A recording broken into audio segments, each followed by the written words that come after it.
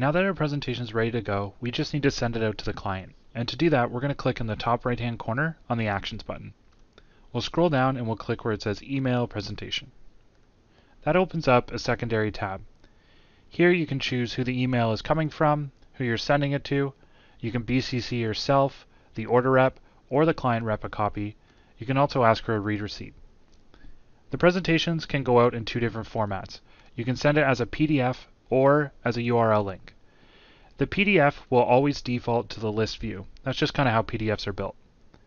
The PDF is also static and the client cannot comment on it. The URL will go in whatever view you chose. The client can obviously comment on it, and it's live. So if you make any changes to the presentation and the client clicks on the link after you've made those changes, they'll see the most recent presentation.